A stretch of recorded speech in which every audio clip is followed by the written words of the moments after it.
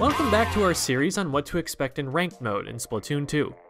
Last time we talked about our newest players in C rank, and today we're graduating up to B rank. I'm still working with the same switch I used for the C rank video, and ranking it up through B rank so I can observe the behaviors of players at this level, identify patterns, and help you understand what you might want to think about and work on as you make your way up. Hey, so aren't you basically just smurfing?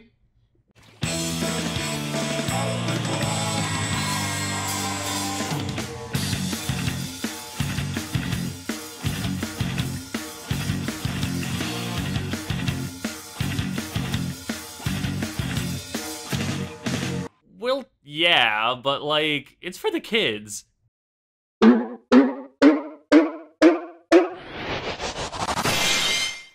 Before we get into the game itself, remember what we said in the C rank video about your mindset. When you play, as in all things, be humble, be willing to change, be reflective. Keep yourself from dwelling on negative feelings or letting them influence your play. The further you get in ranked, the harder this will be, because you'll have sunk more and more time into the game and you'll feel that more and more of your ego rides on your success. This happens to everyone, but it doesn't have to ruin the experience for anyone. The C rank video didn't do much in the way of comparing C rank to the other ranks, because C rank players have no point of comparison to work with. They're just trying to get oriented. But I think now it's useful to take a look back and forth between C and A rank so that we can see where we've come from and where we're going. When I was ranking up my personal Splatoon 2 file, playing the game for the first time, I recall the jump from B rank to A rank being significantly more difficult than any other individual transition.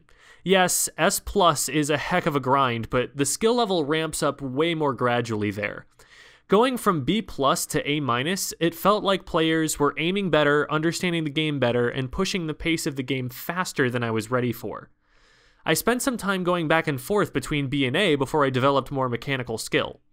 While some of it really does just come from playing the game and practicing until you're better, understanding what you're trying to achieve can help speed up your improvement a lot. Let's get started talking about some patterns we see in B rank and how to elevate yourself from them. When B rank players engage in combat, there's a combination of issues I tend to see that leaves them very vulnerable. We'll call it walk-and-shoot syndrome.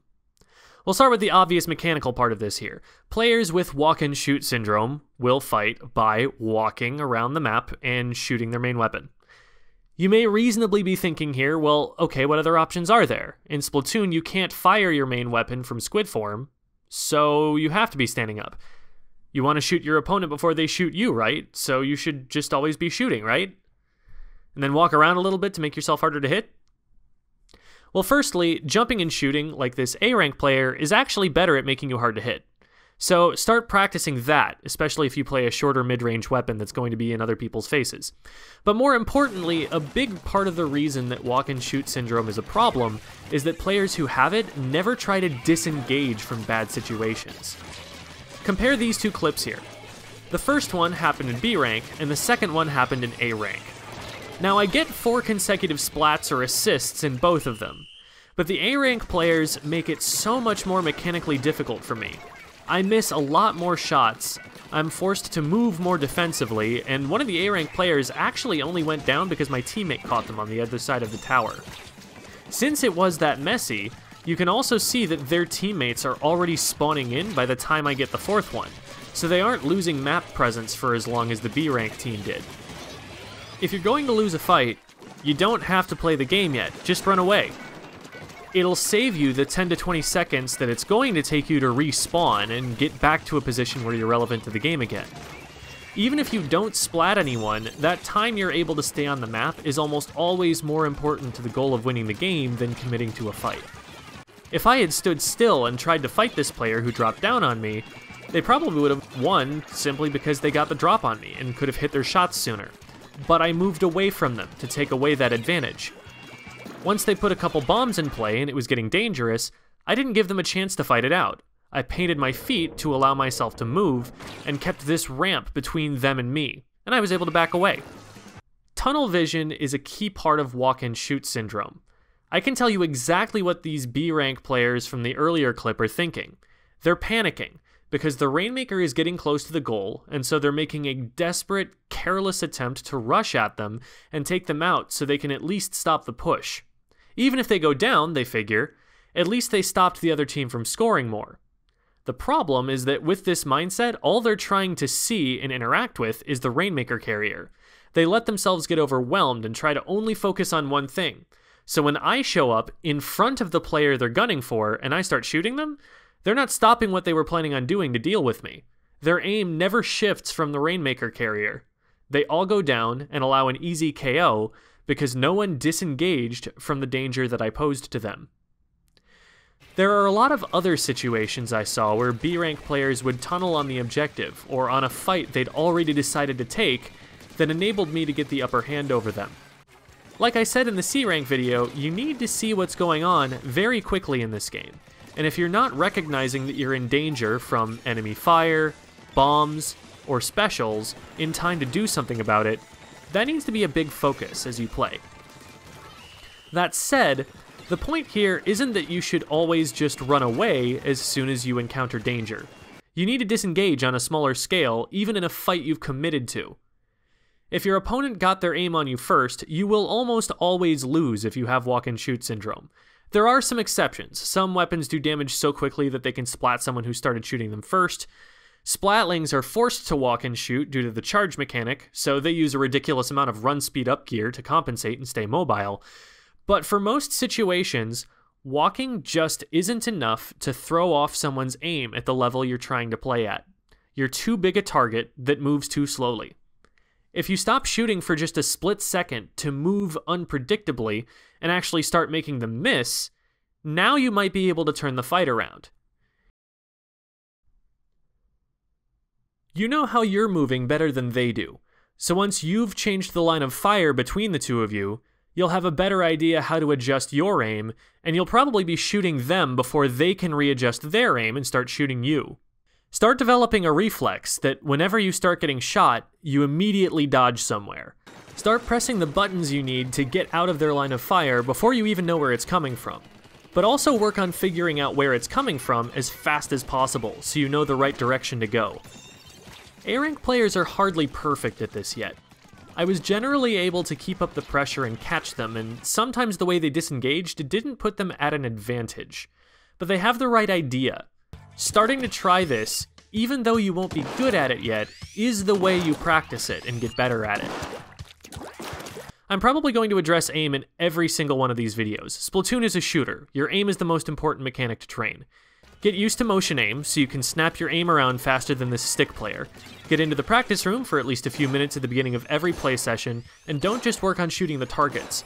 Work on starting with your reticle off the targets like it will be in-game, getting your aim onto the next one as quickly as you can without overshooting, and get the target down while missing as few shots as possible. C-rank players are still learning what kind of weapons they like, and that's a process that will continue for a while. But I started to see some really smart, thoughtful choices of weapons and good understanding of how to use them on a given map or mode. This Rapid Blaster is doing a lot of things right. He's using a longer range weapon on the bridge that doesn't allow players to approach it through their ink, so he can hit them before they hit him. He's using a blaster to flush players off the tower, using that area of effect burst damage to make the entire tower unsafe to stay on. Good on you, Ben. Remember that Splatling from the C-rank video who never saw this flank coming? Now look at this B-rank Splatling player. She knew it was coming before I had even done it once. Maybe she was watching my approach by using the map, or maybe she just knew it was a common flank route from prior experience, but she has a much more effective response, even though she does lose the engagement in the end. Map knowledge is going to really pay off in B and C ranks. If you know a Rainmaker shortcut your opponents don't know how to defend against, it's game over. Players aren't going to be great about using the pillar in the middle of the tower to protect themselves, or aiming power clams at the basket fast enough to make a throw.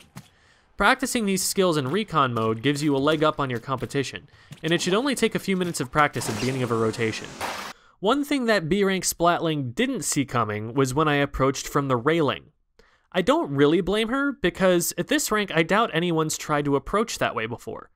If you're not comfortable with your platforming, it's easy to fall off this ledge, and there are a lot of easier falls to avoid that you'll see happening in the lower ranks. But if you get that level of control of your Inkling, there are some crazy shortcuts, flank routes, hiding spots, and ambushes you can put together that will get you a lot of mileage no matter how early you implement them. Check out this fantastic video by Wadsum, a top-level slosher player, for some jumps, scouting spots, and tricks that will change the way that you think about a lot of these maps. Sometimes playing solo queue just feels like a random crapshoot of a thing where nobody works together, and sometimes you splat enough opponents that maybe someone pushes the objective. It's like that even well into X rank to some degree. But in C rank, you may not even be sure your teammates know how the objective works. By B rank, that is something you can expect, and in fact, B rank players are, if anything, too focused on the objective. You're likely to see a lot of players standing right by the objective instead of establishing a zone of control around it and intercepting opponents on their way to defend.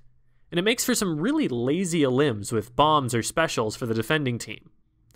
You'll see players try to push too early because they're seeing points tick down and figure, that's a good thing, keep going.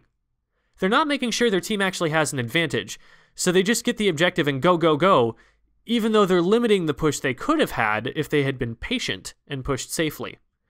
This Rainmaker carrier had friendly players that had so far successfully opened up a path for a push through the middle of the map, but the carrier instead went left and got ambushed before their teammates could rotate to support that move. In general, push the objective as far as you can while still feeling safe. If you're not threatened yet, be patient and see if you can push it further. If you've pushed a long way and you're close to lead without much time left, a suicide push might be worth it, but don't make a desperate one that won't work. Quick side note, now that you're in B rank, you've unlocked League mode. This won't impact your individual rank, and we won't cover it in this series, but if you're ever looking for a break to get your head back in the right place, or you're just feeling more like playing with some friends, remember that you have that option now. If you don't have friends who play and you can't convince anyone new to try, there are always streamers on Twitch and elsewhere playing with fans by exchanging friend codes online. It's a great way to get dialed into the community where you can make some friends, have some fun, learn some new things, and if you keep going and get more serious about it, take the first steps toward competitive goals, like learning to find and play scrims and finding a steady team. Or you could just squid party with them. I've become one of them. A game will always be just a game until you make a community out of it. So be safe about it. Kids, talk to your parents about being safe online, for real. But don't hesitate to put yourself out there. For more Splat Strats, follow Bravous Esports. And if you're looking for some more individualized coaching about in-game techniques, connecting to your local community, and building a competitive mindset, consider checking out our youth esports leagues for Splatoon 2, Smash Ultimate, Rocket League, and more.